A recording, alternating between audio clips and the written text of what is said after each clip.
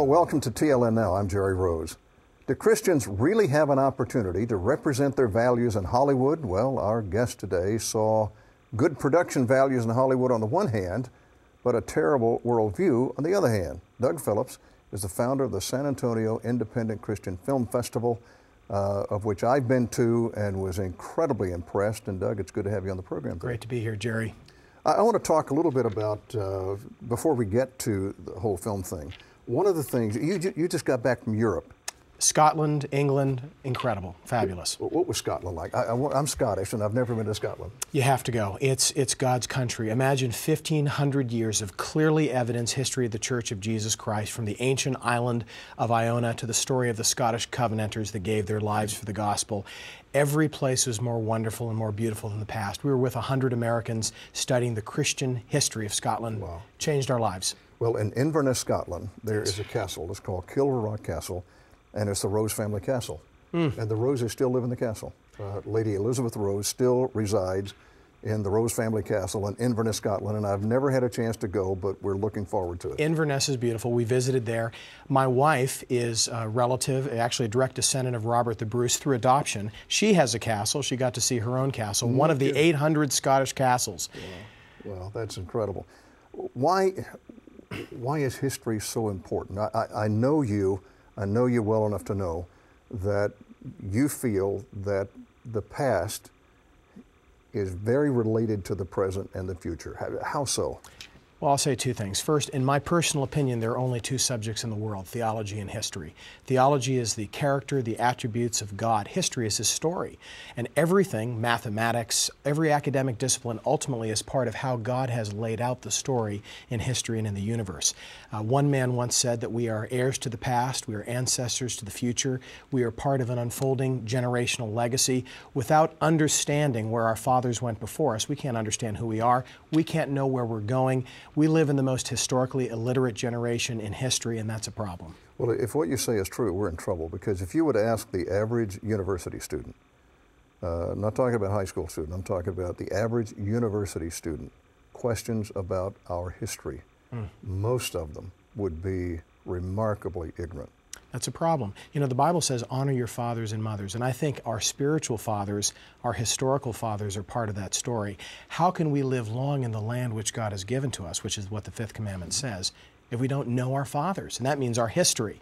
It's a problem, and that's one of the reasons why liberals and humanists are targeting history to wipe it out, change it, transform it, so the present generation doesn't understand what God has done historically in the life of this nation and the church. Well, that's the other part of the problem, in that there are even universities that see the distortion of history as not that negative, that it could even be positive, because if you distort history to fit a particular theme, it makes people feel better about themselves. Yes. That sounds ridiculous, but nevertheless, that's true, and I'm sure you're aware of that. It's really a Marxist worldview. It's an anti-Christian worldview.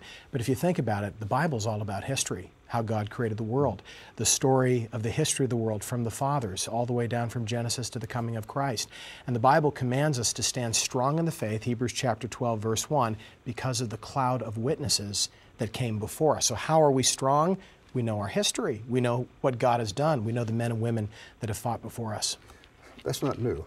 I was reading Psalms the other morning, and it was interesting because in talking about history, it's kind of coincidental that these thoughts came to me. But as I was reading Psalm, David kept reminding people of their history. Yes.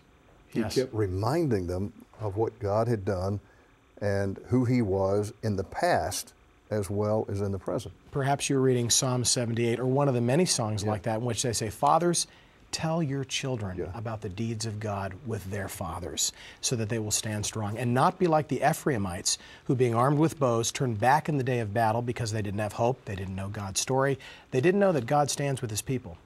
So the other part of this then, of what you do, is there is a strong emphasis on father-son relationships, mother-daughter, father-daughter, grandparents' responsibility, bringing together the family and its history, who they are, our ministry, mentoring and development within the context of family. Our ministry is family reformation. That's what we want to do, is encourage the family. Every generation has its problems. Behind the problem, it's always sin, but in our generation, the attack on the family is really defining. Interestingly, you mentioned grandfathers. I think grandfathers are talked about more in the Bible than fathers are, because oftentimes when the Scripture says our fathers' fathers, what they really mean is the grandfathers and those that came beforehand. That's a whole message we need to address today, because we're losing the impact of grandparents in the lives of their grandchildren. We're disposable grandparents today.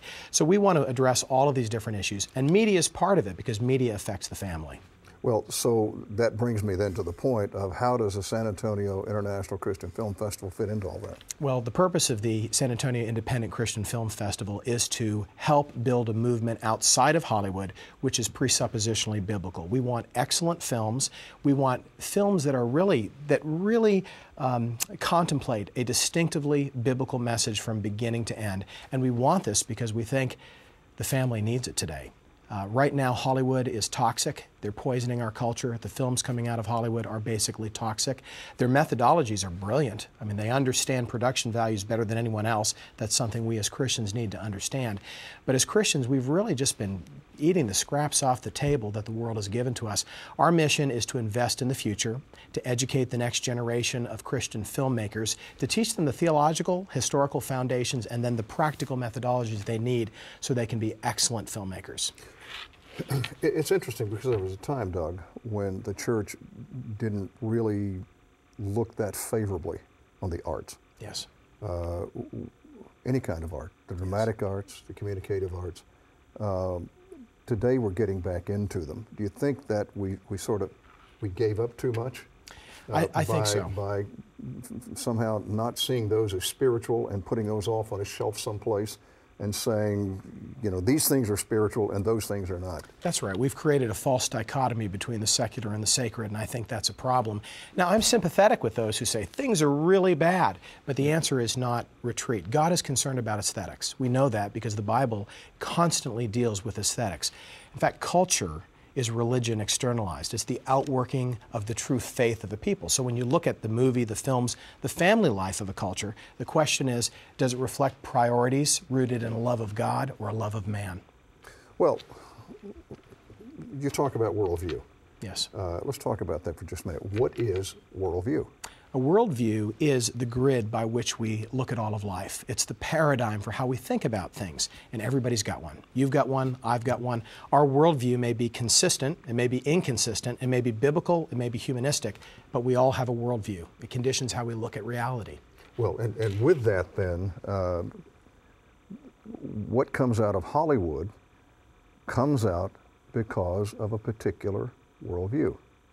Absolutely correct. And the elites that govern Hollywood do not have a Christian worldview. Their worldview typically is at war with Christianity, which is why what comes out of them naturally reflects that worldview.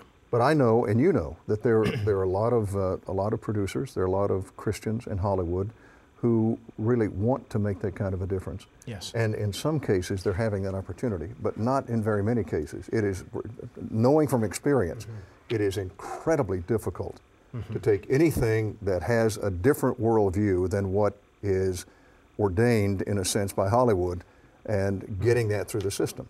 I think that's right. First of all, I thank God for every good thing that has ever happened because of courageous men going into difficult areas.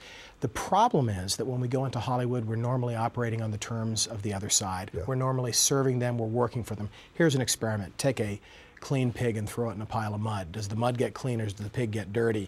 And more often than not, even our best men and women find themselves influenced more by Hollywood than in fact they are influencing Hollywood. There are exceptions. Or justifying compromise. That's right, there are exceptions. But I, for one, don't think that getting on a liberal sitcom and just changing the text a little bit is a colossal victory for the kingdom of God. I was there